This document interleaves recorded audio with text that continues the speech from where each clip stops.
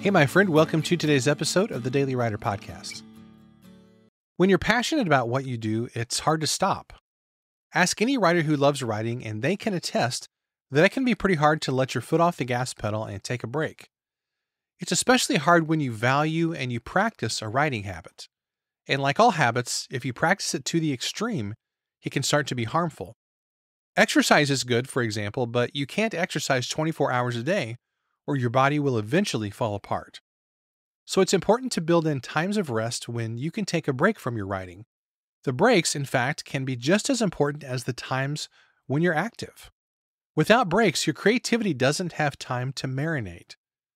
Plus, nobody likes a workaholic or somebody who only talks and thinks about their work all the time. It's not good to live an unbalanced life.